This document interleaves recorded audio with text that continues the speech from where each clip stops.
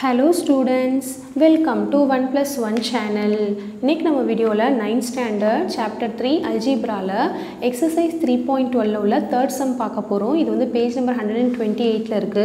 போன வீடியோல நம்ம second sum பார்த்திருக்கோம். வீடியோ மிஸ் பண்ணவங்க கண்டிப்பா playlistல போய் பாருங்க. ஏனா exercise sums வந்து கண்டினியூஸா பார்த்தா மட்டும் தான் உங்களுக்கு புரியும். இல்லனா உங்களுக்கு என்ன sum வேணுமோ அது வந்து YouTubeல search பண்ணுங்க.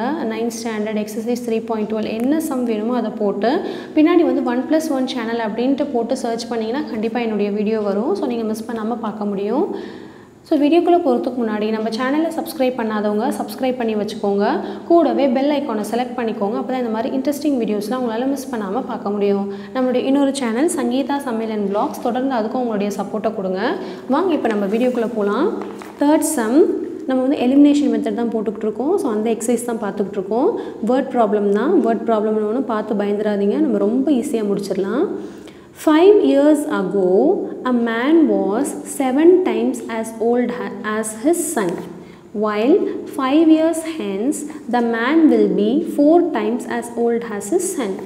Find their present age. அப்படினு கேட்டிருக்காங்க very important sum கண்டிப்பா ஒரு age sum வந்து இம்பார்ட்டண்டா கேட்பாங்க இந்த மாதிரி age sum கண்டுபிடிக்கிறதெல்லாம் ஃபர்ஸ்ட் நம்ம क्वेश्चन வந்து அண்டர்ஸ்டாண்ட் பண்ணிக்குவோம் ஏனா வேர்ட் ப்ராப்ளம் பொறுத்த வரைக்கும் ஒன் டைம் படிச்சோம்னா ரீட் புரியாது again and again ரீட் பண்ணுங்க அண்டர்ஸ்டாண்ட் பண்ணிக்கலாம் 5 years ago அப்படினா என்ன அர்த்தம் 5 வருஷத்துக்கு முன்னாடி a man was 7 times as old as his son அதாவது நம்ம ஈக்குவேஷன் வந்து ரெண்டு ஈக்குவேஷன் உருவாக்கணும் நம்ம கொடுத்திருக்கிற வேர்ட் ப்ராப்ளம் வந்து ரெண்டு ஈக்குவேஷன் உருவாக்கணும் அதுதான் நம்மளுடைய எய்ம் அப்பதான் நம்ம வந்து சால்வ் பண்ண முடியும் ஓகே 5 வருஷத்துக்கு முன்னாடி man was 7 times as old as his son அதாவது மேனோட ஏஜ் வந்து 7 டைம்ஸ் வந்து old as his sons அப்படினு இருக்கு சரியா 5 வருஷத்துக்கு முன்னாடி அப்புறம் while 5 years hence அப்படினா என்னதுன்னா 5 வருஷத்துக்கு அப்புறம் 5 years hence the man will be 4 times as old as his son so இப்போ இதுதான் ரெண்டு ஈக்குவேஷன் இது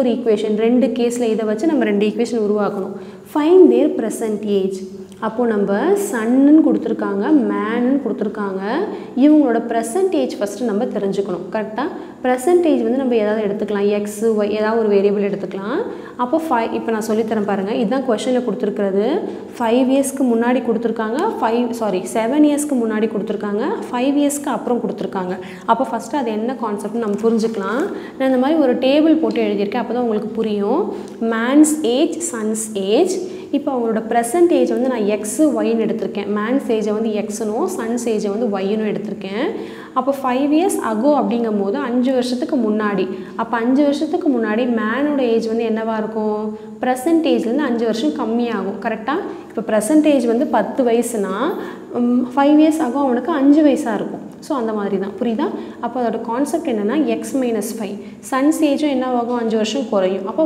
y - 5 சாரி क्वेश्चनல வந்து 5 years ago ஓகே கரெக்ட்டா தான் கொடுத்திருக்காங்க 5 years ago அப்ப 5 இயர்ஸ்க்கு முன்னாடி அப்ப x - 5 y - 5 ன்னு இருக்கும் அதுவே வந்து 5 years hence அப்படினா என்ன அர்த்தம்னா 5 இயர்ஸ்க்கு அப்புறம் அப்படின அர்த்தம் ஃபியூச்சர்ல 5 இயர்ஸ்க்கு அப்புறம்ங்கும்போது மேனோட ஏஜ் வந்து என்னவா இருக்கும் x + 5 சன்னோட ஏஜ் வந்து y + 5 ன்னு இருக்குமா கரெக்ட்டா ஏனா மேனோட present ageல இருந்து தான் நம்ம பார்க்கணும் இப்போ present ageல இருந்து 5 வருஷத்துக்கு அப்புறம் present ageல இருந்து 5 வருஷத்துக்கு அப்புறம் தான் பார்க்கணும் அதே மாதிரி present ageல இருந்து 5 வருஷத்துக்கு முன்னாடி present ageல இருந்து 5 வருஷத்துக்கு முன்னாடி சோ இதுதான் ஏஜோட டீடைல் சோ இந்த மாதிரி நீங்க டேபுலர் காலம் போட்டு வச்சிட்டீங்கன்னா உங்களுக்கு ஈக்குவேஷன் வந்து ஃபார்ம் பண்ண ஈஸியா இருக்கும் இப்போ ஃபர்ஸ்ட் கேஸ் என்ன கொடுத்திருக்காங்கன்னா கேஸ் 1 ன்னு எழுதிக்கிறேன் என்ன கொடுத்திருக்காங்கன்னா 5 அத நான் அப்படியே எழுதிக்கிறேன் அப்பதான் உங்களுக்கு புரியும் 5 years ago man was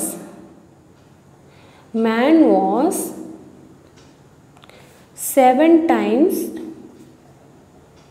as old as his son அப்படினு கொடுத்திருக்காங்க இதுதான் ஃபர்ஸ்ட் கேஸ் கொடுத்திருக்காங்க அப்படினா என்ன அர்த்தம் 5 வருஷத்துக்கு முன்னாடி மேனோட வயசு அப்ப 5 வருஷத்துக்கு முன்னாடி மேனோட வயசு என்னது x - 5 அப்போ 5 வருஷத்துக்கு முன்னாடி மேனோட வயசு x - 5 was அப்போ is equal to 7 times அப்படினா என்ன அர்த்தம் 7 times as old as his son அப்போ 7 times 7 into son's age அப்போ ago அவனுடைய வயசு 5 வயசு குறைஞ்சதா இருக்கும் அப்போ y - 5 சோ இந்த மாதிரி நம்ம வந்து ஃபர்ஸ்ட் ஈக்குவேஷன் ஃபார்ம் பண்றதுக்கு நமக்கு தெரிஞ்சிருக்கணும் புரியுதா சோ இதான் அதோட கான்செப்ட் இன்னொரு தடவை சொல்கிறேன் பாருங்கள்.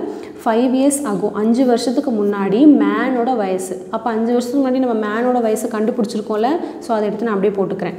வாஸ் அப்போ ஈக்குவல் டு 7 times அப்போ 7 தடவை ஓல்ட் ஆஸ் இஸ் சன். அப்போ 5 வருஷத்துக்கு முன்னாடி சன்னோட ஏஜும் நான் கண்டுபிடிச்சி வச்சுருக்கேன். ஸோ அதையும் போட்டுக்கிட்டேன். புரியுதா? இப்போ இதுதான் ஒரு ஈக்குவேஷன். இப்போ இதில் நம்ம ப்ராக்கெட்லாம் ரிமூவ் பண்ணி நம்ம ஈக்குவேஷனாக ஃபார்ம் பண்ண வேண்டியது தான். அப்போ x minus 5 which is equal to 7 into y will be 7y. 7 5s are 35 minus 35. கரெக்டாக? அப்போது நம்ம x எல்லாம் ஒரு பக்கம் வேரியபிள்லாம் ஒரு பக்கம் இருக்கணும். அப்போ தான் ஒரு ஈக்குவேஷனாக இருக்கும். அப்போ x அப்போ ப்ளஸ் 7y இந்த பக்கம் வந்தால் minus 7y which is equal to இந்த மைனஸ் 5 இந்த பக்கம் வந்தால் ப்ளஸ் 5 ஆகிடுமா? அப்போ மைனஸ் 35 ப்ளஸ் 5. அப்போ என்னவாகும்? x minus 7y which is equal to minus 35 plus 5 வந்து minus 30. அப்போ இதுதான் என்னது? ஈக்குவேஷன் 1. இப்போ நம்ம ஒரு ஈக்குவேஷன் ஃபார்ம் பண்ணிட்டோம். இங்கே பாருங்கள் x y கான்ஸ்டன்ட். இப்போ ரெண்டாவது கேஸ் என்ன சொல்லியிருக்காங்கன்னா கொஷனில் அதே கொஷனில் நான் எழுதிக்கிறேன் பாருங்கள். while 5 years hence அப்படின்னு கொடுத்துருக்காங்க. 5 years hence the man will be 4 times. கொஷனில் கொடுத்துருக்கதை நான் எழுதுகிறேன், வேறு எதுவுமே எழுதலை. 4 times as old as his son. அதாவது என்ன கொடுத்துருக்காங்கன்னா 5 yearsக்கு அப்புறம் the man will be 5 வருஷத்துக்கு அப்புறம் மேனோட ஏஜ் என்னது? x plus 5. அப்போது the man will be x plus 5 will be 4 times as old as his son. அப்போ 4 times as old as his son. அப்போ 5 yearsக்கு அப்புறம் சன்னோட ஏஜ் என்னது? y plus 5. ஸோ அதையும் போட்டுக்கலாம். கிளியராக உங்களுக்கு புரியும்னு நினைக்கிறேன். இன்னொரு தடவை எக்ஸ்பிளைன் பண்ணுறேன் பாருங்கள். 5 yearsக்கு அப்புறம் the man will be அப்போ 5 yearsக்கு அப்புறம் மேனோட ஏஜ் வந்து x plus 5 நம்ம ஆல்ரெடி டேபிளர் காலமில் கண்டுபிடிச்சிருக்கோம். 4 times as old as his son. அப்போது சன்னோட ஏஜும் 5 yearsக்கு அப்புறம் நம்ம கண்டுபிடிச்சிருக்கோம். அதான் நான் இங்கே போட்டிருக்கேன். ஸோ அதே மாதிரி இப்போ ப்ராக்கெட்லாம் ரிமூவ் பண்ணி நம்ம கண்டுபிடிச்சிடலாம். இப்போ x plus 5 அப்படியே வச்சுக்கலாம். 4 into y 4y plus 4 5s are 20. புரியுதா? அப்போது x yலாம் இந்த பக்கம் கொண்டு வந்துடலாம். minus 4y வரும். ப்ளஸ் 5 அந்த பக்கம் போனால் minus 5. அப்போ 20 minus 5. அப்போது x minus 4y which is equal to 20 minus 5 will be 15. புரியுதா? அப்போ இதுதான் என்னது? Second equation. இப்போ நம்மளுக்கு ஒரு ஈக்குவேஷன் 2 ஈக்குவேஷன் கிடச்சிருச்சு. இப்போ நம்ம இதை சால்வ் பண்ணணும். ஃபைனலாக கொஷனில் என்ன கேட்டிருக்காங்கன்னா ஃபைண்ட் தேர் ப்ரெசன்ட் ஏஜஸ்.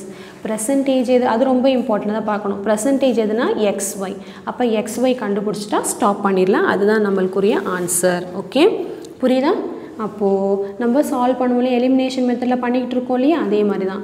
இப்போ பாருங்கள் x minus 7y இருக்குது, x minus 4y இருக்குது. அப்போ ரெண்டுமே x சேமாக தான் இருக்குது. அப்போ எதுவுமே நம்ம மல்டிப்ளை பண்ண வேண்டாம், ஜஸ்ட் ரெண்டையும் கேன்சல் பண்ணால் போதும். அப்போ நான் ஃபஸ்ட் ஈக்குவேஷனை வந்து அப்படியே எழுதுகிறேன். x minus 7y which is equal to minus 30. Second equation அப்படியே எழுதுகிறேன். x minus 4y which is equal to 15. ரெண்டுத்தையும் ஜஸ்ட் கேன்சல் பண்ணால் போதும். ஆனால் இங்கேயும் 1 இங்கேயும் 1 இருக்குது. ஸோ ரெண்டுத்தையும் ஆட் பண்ணால் 2 தான் வரும். ஆனால் இங்கே மைனஸ் இருந்தால் 1 minus 1 இது கேன்சல் ஆகிடுமா? அப்போ த்ரூ அவுட் த ஈக்குவேஷன் நம்ம சைன் வந்து ஃபுல் ஈக்குவேஷன் சைன் சேஞ்ச் பண்ணணும். இப்போ ப்ளஸில் உள்ளது மைனஸ் ஆகிடுச்சு, இந்த மைனஸில் உள்ளது அப்படியே ஆப்போசிட் சைன் சப்ராக்ட் பண்ணுவோம் இல்லையா? நம்ம 7th ஸ்டாண்டர்ட்லேயே படிச்சிருக்கோம் அல்ஜிப்ரிக் எக்ஸ்பிரஷனை எப்படி சப்ராக்ட் பண்ணணும்னு. அதை தான் நான் பண்ணிகிட்டு இருக்கேன். ஸோ இந்த ப்ளஸ் 15 வந்து மைனஸ் 15 ஆகிடுச்சு. மேலே உள்ள ஈக்குவேஷனில் மாற்றக்கூடாது, கீழே உள்ள ஈக்குவேஷனில் தான் மாற்றணும். ஸோ இது ரெண்டும் கேன்சல் ஆகிடுச்சு. So minus 7 plus 4. இப்போ இதோட சைன் ப்ளஸ் 4 பண்ணால் minus 3y which is equal to minus 30 minus 15 பண்ணால் minus 45. புரியுதா? So minus minus gets cancel. Continuation வந்து நான் பேக் சைடில் போடுறேன். ஸோ என்ன வரும்? 3y which is equal to 45 இருக்குது. ஸோ அதை நான் அப்படியே கண்டினியூ பண்ணி எழுதுகிறேன். 3y which is equal to 45 இருக்குது. அப்போ y is equal to 45 by 3. அப்போ கேன்சல் பண்ண என்ன வரும்? 3 1s are 3, 3 1s are 3, balance 1 15, 3 5s are 15. அப்போ y is equal to 15 நம்ம கண்டுபிடிச்சிட்டோம். இப்போ இந்த y is equal to 15 தூக்கி இந்த ரெண்டு ஈக்குவேஷனில் எதுலையாவது ஒன்று சப்ஸ்டியூட் பண்ணால் எக்ஸோட வேல்யூ நம்மளுக்கு கிடச்சிரும். நான் வந்து ஈக்குவேஷன் 1ல் சப்ஸ்டியூட் பண்ணுறேன். ஸோ அதுக்கு நான் ஈக்குவேஷன் 1 எழுதிக்கிறேன். So substitute y is equal to 15 in equation 1. So equation 1 என்னென்னு பார்த்தீங்கன்னா x minus 7y which is equal to minus 30 தான் equation 1. இப்போ y இருக்க இடத்துல 15 போட போகிறேன். So x minus 7 into 15 which is equal to 35. So x minus 7 into 7 5s are 35.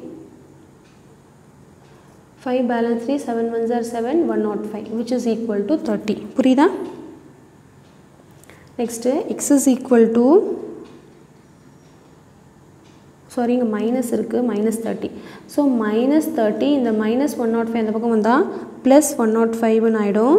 அப்போ x is equal to minus 30 plus 105 will be 75. அப்போ நம்மளுக்கு x என்ன கிடைச்சிருக்கு? 75 கிடைச்சிருக்கு. y வந்து 15 கிடைச்சிருக்கு. அப்போ xங்கிறது யாரோட age? man's age. yங்கிறது son's age. So நம்ம எடுத்து எழுதிடலாமா? therefore man's age which is equal to 75, son's age which is equal to 15. present age தான் கொஸ்டின்ல கேக்குறாங்க. ஸோ நம்ம இதோட ஸ்டாப் பண்ணிட வேண்டியதுதான். ஓகே, ஸோ அவ்வளோதான். உங்களுக்கு நல்லா கிளியராக புரிஞ்சிருக்கும்னு நினைக்கிறேன். நான் ஒரு தடவை ஸ்லோவாக மூவ் டவுன் பண்ணுறேன், நோட் பண்ணிக்கோங்க.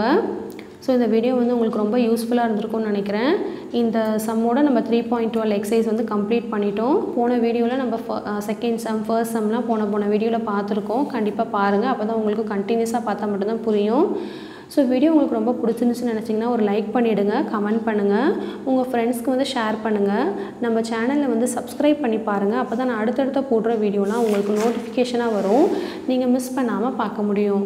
ஸோ நம்மளுடைய இன்னொரு சேனல் சங்கீதா சமையல் அண்ட் வ்ளாக்ஸ், தொடர்ந்து அதுக்கும் உங்களுடைய சப்போர்ட்டை கொடுங்க.